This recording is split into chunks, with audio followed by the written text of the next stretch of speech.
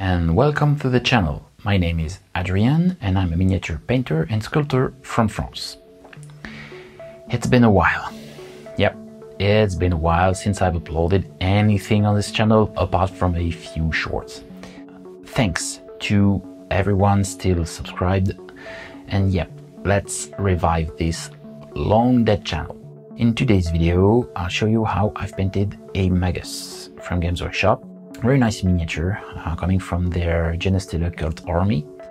Beautiful mini, simple yet very effective in its design. In my opinion, it's a very good balance between larger surfaces and, just the good amount of details. A little forward. Don't get distracted by some of the French labels you may see on some of my paint bottles. Here we have a specific distributor for some of the Vallejo products. Their name is Prince August, so yeah, just a little explanation. Prince August Classic and Vallejo Model Color are the same product inside. It's the same paint.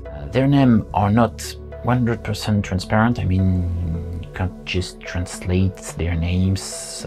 For example, a neutral gray in Vallejo Model Color will be Grey First Empire in French. But good news, their reference numbers are a perfect match. So you have the numbers, you're good to go. Also, I try to show you most of my process, but I can't show, everything, every little adjustment, every little tinkering with stuff. So yeah, I choose to show the most relevant parts, and that's it. So yeah, without further ado, let's paint. The first step is, of course, to prime the mini. Here I'm using some black primer from Vallejo from their Mecha range. I really enjoyed it because it gives a very nice and smooth surface. Here I'm adding some gray primer in the black, just to create a nice and smooth gradation.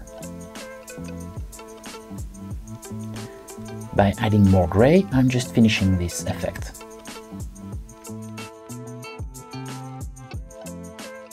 Now onto the base coats.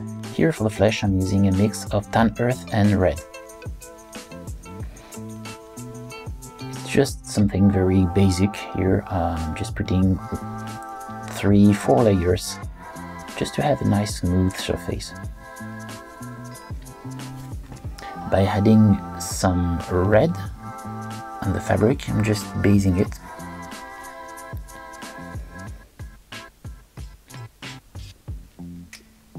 The same process, 3-4 layers, just to reach a nice and good coverage. Now I'm using some dark sea blue to base what will going to be some kind of a greenish fabric.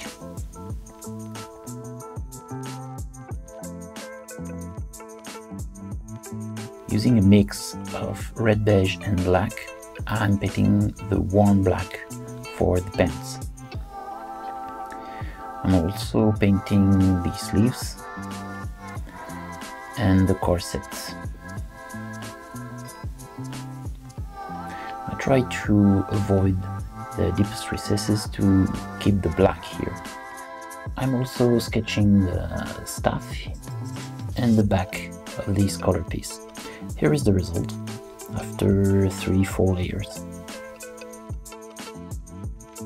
Using a mix of black and dark sea blue, I'm painting the base for the boots.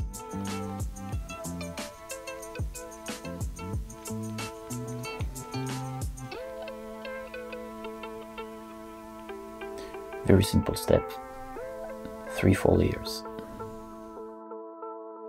Using some dark gray, I paint this big color piece.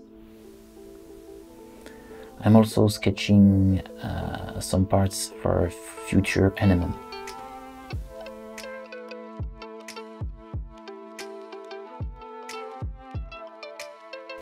Using some black from the Air range, I'm painting every little detail.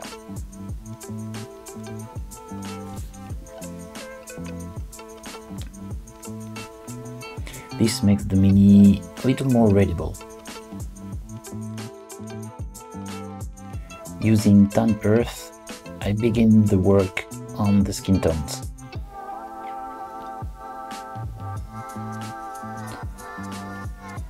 Just don't pay any attention to the blending, it's not very important. Try to just block the most important areas of light.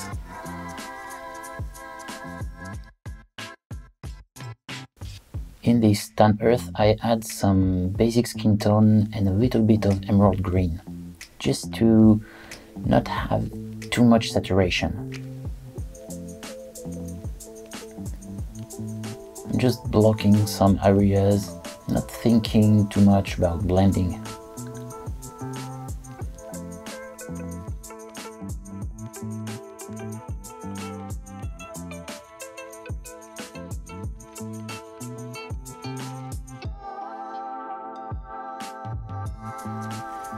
Using only basic skin tone and a little bit of emerald green, I'm finishing blocking my lights.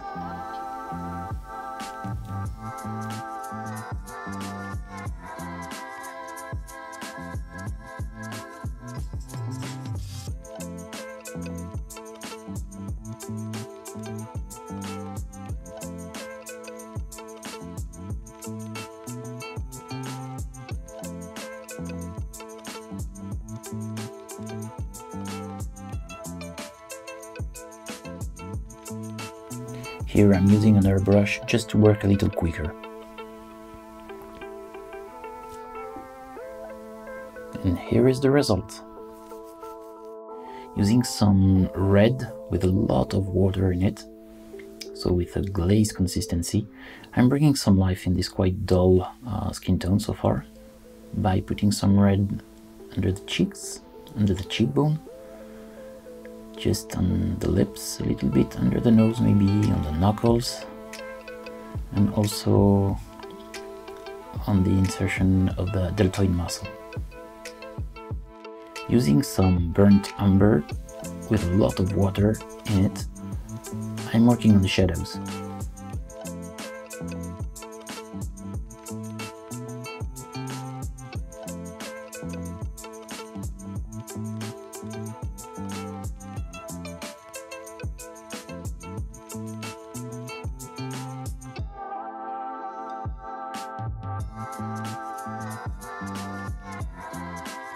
Here is my palette so far.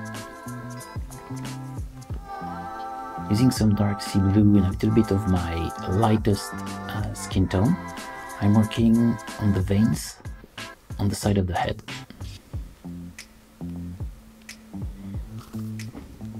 And using some Carmine Red and some black, I'm creating a warm shadow for the lips. Using some green gray, I work on the teeth.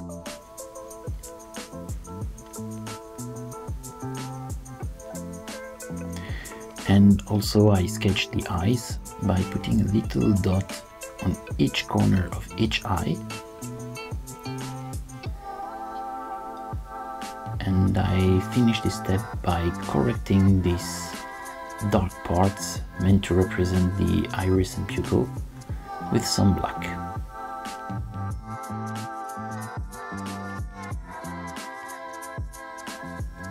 With some white, I'm painting a little dot in each eye, just to have this little spark of life. Now onto the red fabric. Using some Carmine Red, I start the work here on the chest, and also the hips,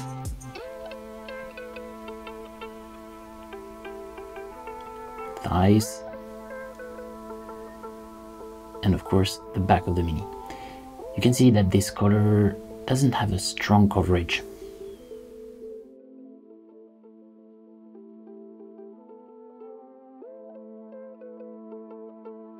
Now using some cadmium vermilion and some bronze flesh, I push a little further my highlights. This particular mix is quite interesting because it has a stronger coverage. So I can sketch my highlights a little more precisely.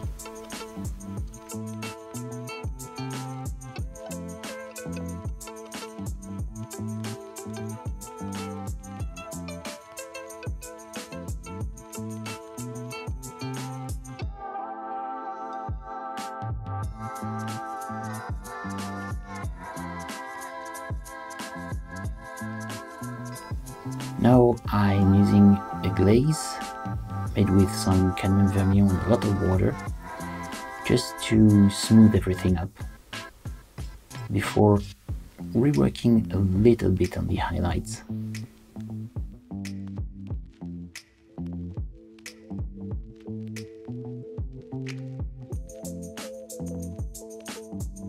And here is the result.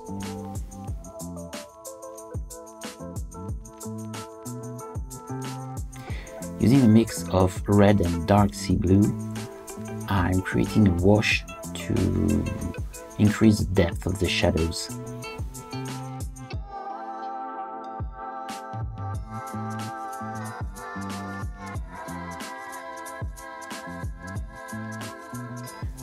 Layers after layers, I'm increasing the contrast.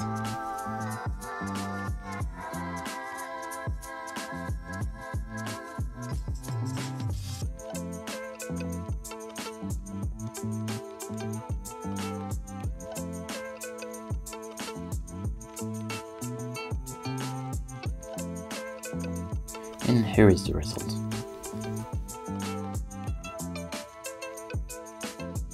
Now onto the red fabric. Using a mix of dark sea blue and emerald green, I put the first highlight on this part.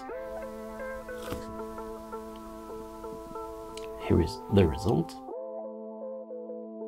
Using a mix of bronze flesh and emerald green, I'm adding another step of highlights here.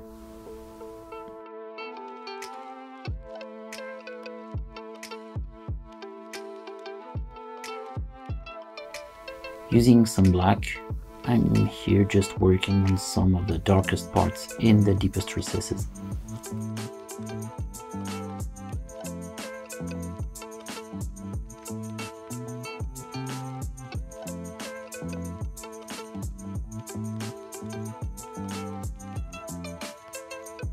Now I'm adding some basic skin tone in my warm black mix. Just work a little bit on the pants. Try to sketch some light reflections here and there.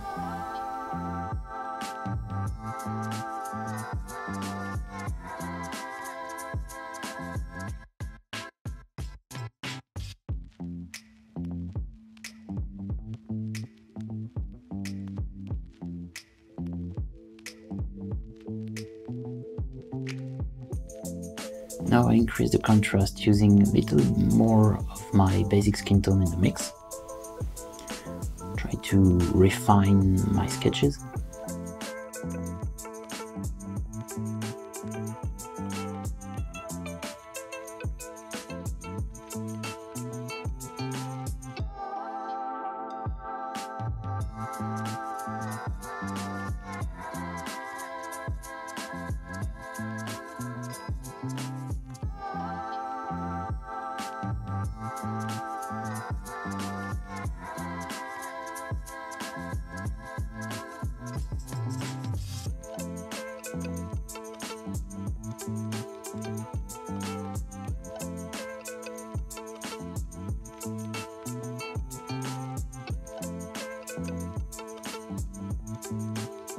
Using some black with a lot of water in it, and just refining the shadows.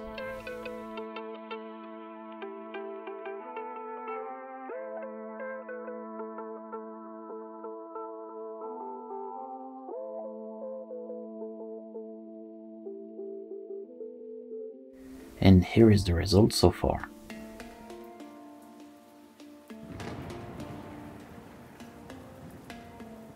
Onto the boots now. Using some dark sea blue, I'm sketching the first highlights. This particular boot is meant to be very reflective.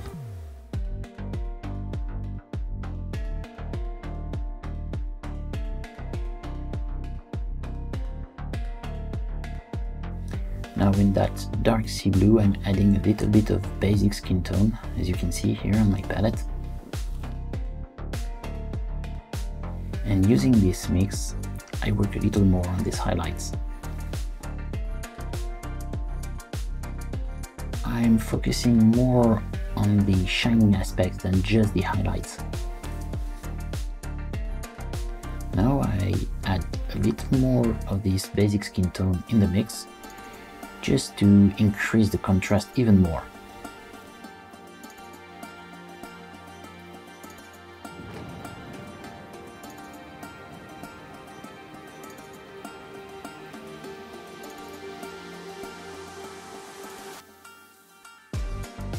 Finally, using a mix of white and basic skin tone, I'm adding the last specks of light.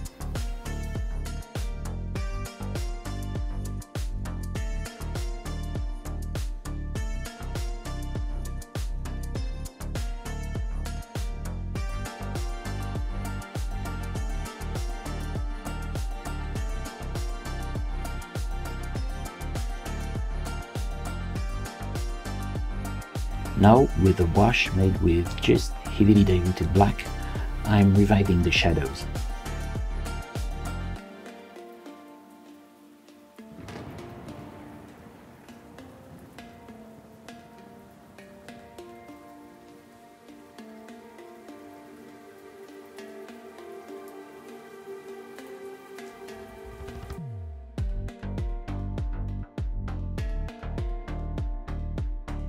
And here is the result so far.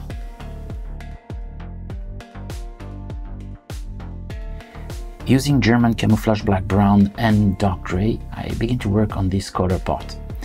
It's meant to be a very reflective surface, like a highly polished steel.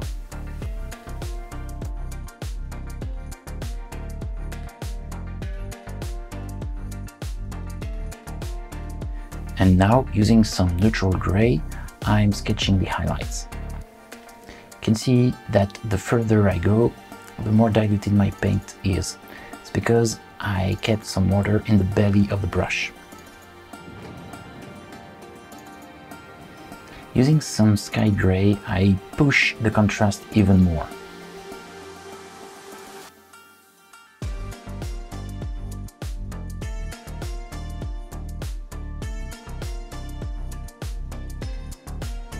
And just like with the neutral gray, I'm refining the highlights here with the sky gray.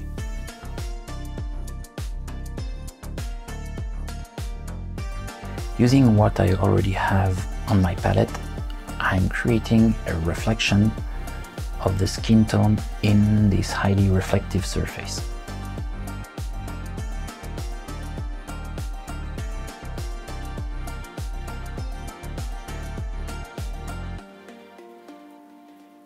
Now, with a mix of German Camouflage Black Brown and some black, I'm refining or increasing the shadows or dark reflections.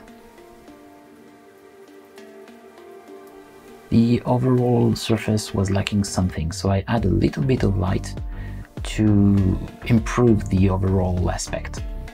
So here is the result. After some refinements, this is what I ended up with.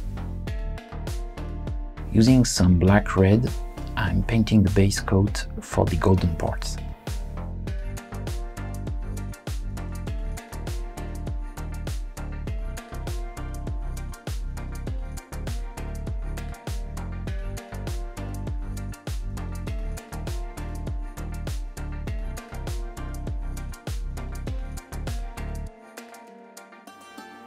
Using flat earth, I'm adding the first highlights.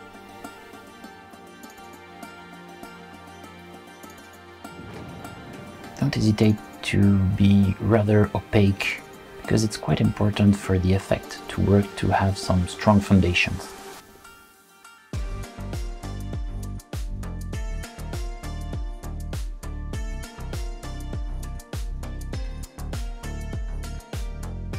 And here is the result.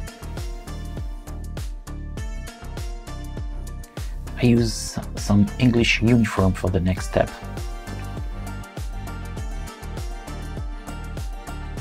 As always, don't hesitate to be quite opaque. Also, don't hesitate to be quite sketchy. Everything can be refined later.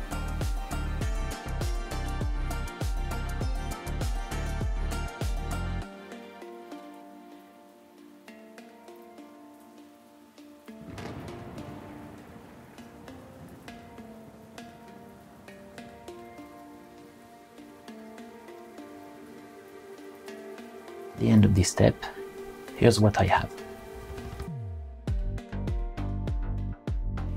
Using a mix of buff and English uniform, I'm pushing the contrast toward the light.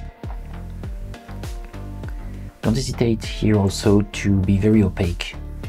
It's important to create this metallic aspect.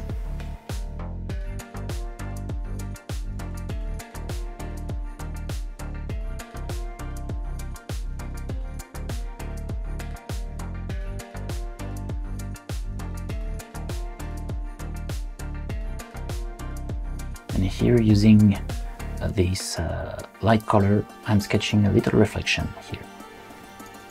And here is the result.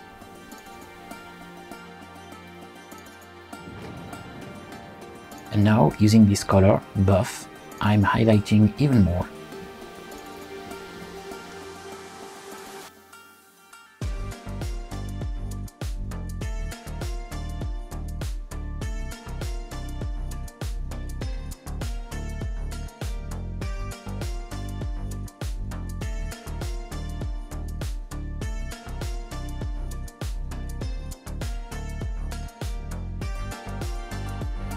Here's what I got so far.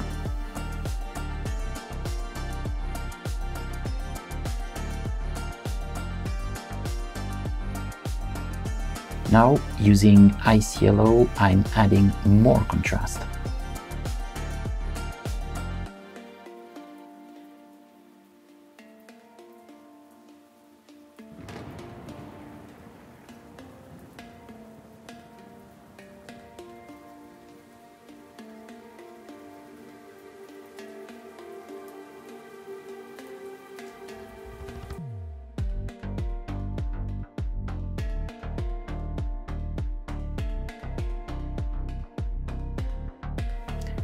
Now the effect is really building up.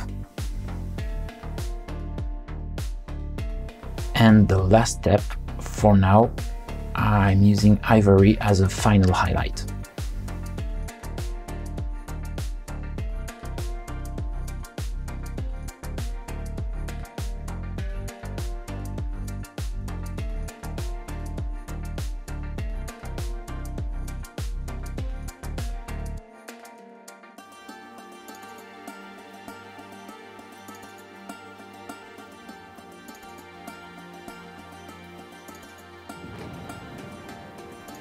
Now the effect is almost finished.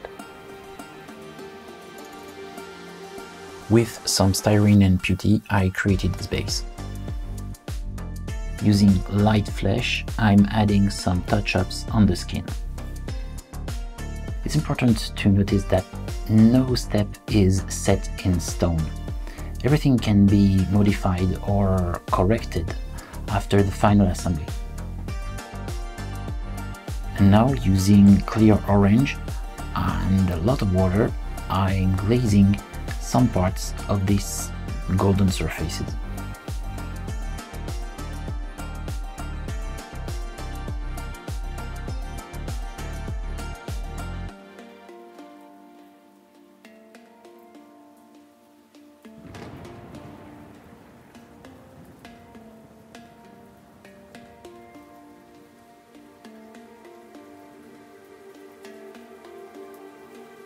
Now, using a lot of white and a little bit of emerald green, I'm just correcting a little bit of these highlights here to help to guide the eye of the viewer and to frame the head.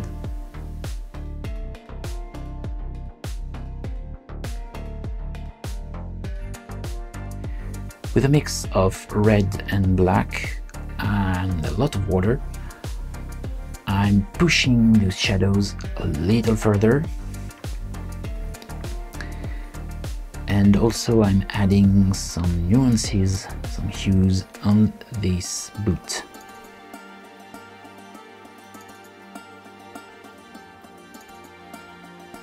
Now, with some black and dark sea blue, I'm working a little more on the nuances of the warm black.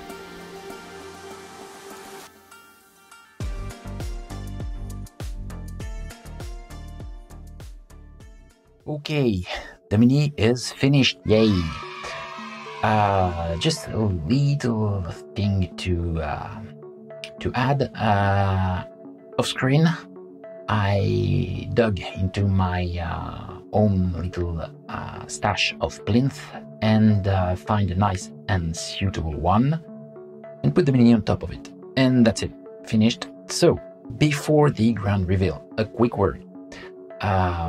If you enjoyed what you saw, if you learned something, please share and like this video. You can, of course, comment. It's always of a great help for the algorithm. And if you disliked it, share it with your enemies. Yeah, maybe subscribe to the channel. Anyway, I hope to catch you on the next one. I'm leaving you now with the last shots of this fun project. And yeah, in the meantime, take care of yourself, stay hydrated, lift some weights. Anyway, stay strong, have fun, bye.